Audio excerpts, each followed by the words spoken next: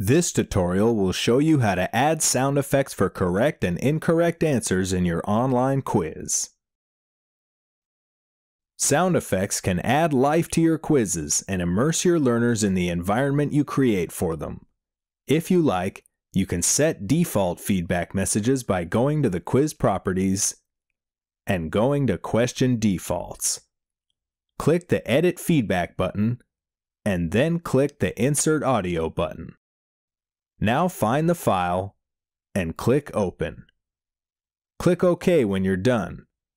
If you like, repeat this process for all three answer variants. To return to your quiz, click OK. You can also add custom feedback to individual questions. Go to the Feedback and Branching tab. If you want to use the defaults that you configured in the quiz properties, select Default. Otherwise, select By Question.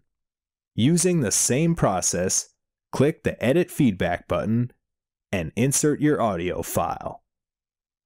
Now let's add sounds to the result slides. From the Audio tab, click Insert Audio and find your file. Click the Audio Properties button and select Play Audio in the background. Now click OK. Repeat this process for the failing result slide. Let's see it in action by clicking the Preview button on the toolbar.